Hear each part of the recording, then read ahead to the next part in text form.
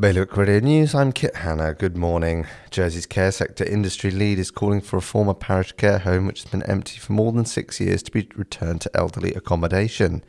Meanwhile, just 3 of Guernsey's parishes have up-to-date accounts published to their website, with 5 seemingly not showing the financial data online at all.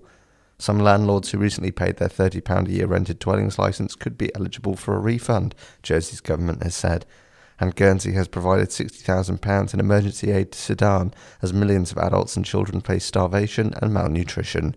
For more on that and the rest of today's stories, visit BailiwickExpress.com. The weather for today will be cloudy with some bright intervals and highs of 24 degrees. Wind will be a variable light force 1 or force 2, becoming south to southwest light force 3. Bailiwick Radio News.